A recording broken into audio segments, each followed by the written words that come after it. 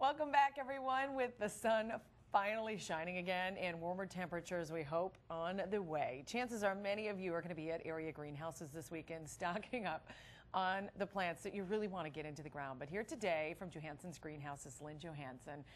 Lyn, first of all, thanks for joining us. You're welcome. Thanks for having me. You're absolutely welcome.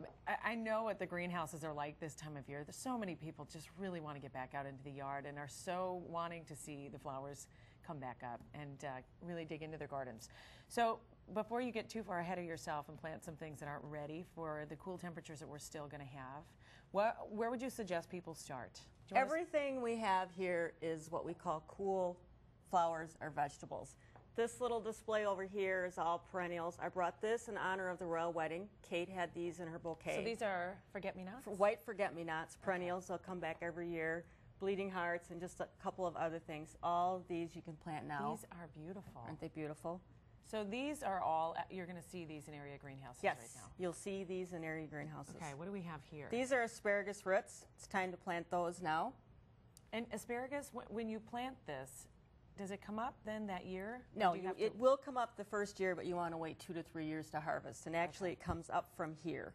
Oh. These are the roots. Okay. Potatoes, and you slice your potatoes. I brought this along for the person who doesn't have room in their garden for their potatoes. You can actually plant them in this bag and then harvest them out of these little handy doors, which is kind of interesting. Really? Yeah. You just cut them into a couple pieces and plant those. Onion sets. I've never had, you know, I've always had a big garden, and I've never had a lot of luck growing onions. I don't know why. Probably plant them too deep.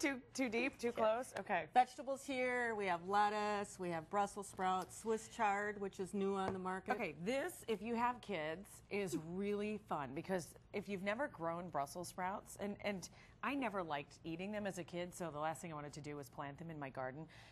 But actually, if they're done right, they're good.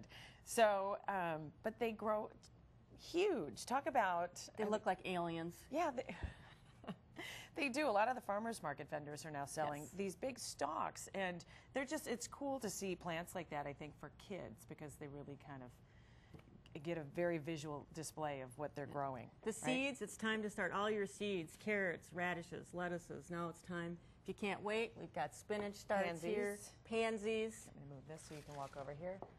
Hydrangeas, this is the endless summer. It should bloom all summer long. It's beautiful, come back every year. So this will come back every year? Yes. This is a perennial? That's a perennial, nice. Yes. Okay.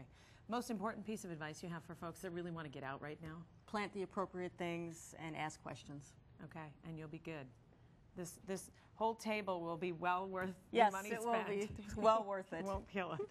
All right, Lyn, it's always great to see you. Thanks so much. Happy gardening. I know you guys are going to be really busy this weekend, so enjoy it. All right.